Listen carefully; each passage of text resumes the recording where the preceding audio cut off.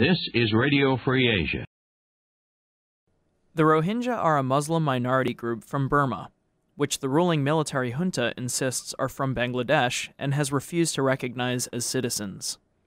Routinely persecuted by powerful local officials in the northern state of Arakan, the Rohingya are also vulnerable to forced, unpaid labor for the military.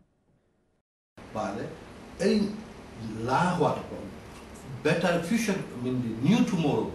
President of the Arakan Rohingya National Organization, Nurul Islam, said Burma's military regime restricts the Rohingyas' movements, marriage and education, freedom to work, and right to own farmland.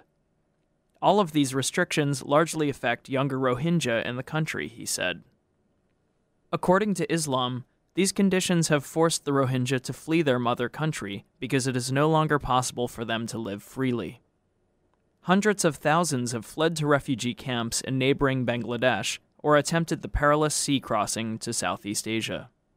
But Rohingya who have entered Bangladesh are encountering similar conditions both inside and outside of United Nations Refugee Agency-administered camps in the country, leaving them with few options for a better future, he said.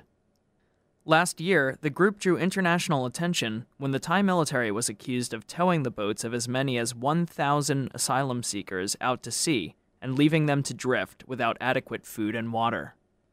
Islam said that while the Rohingya have only recently been more widely recognized as Asia's new boat people, the group's flight from Burma by sea has been occurring for nearly 4 years. He said the Rohingya are refugees with well-founded fears of persecution in Burma, and called on countries in the region to provide them with a safe haven and protection on humanitarian grounds.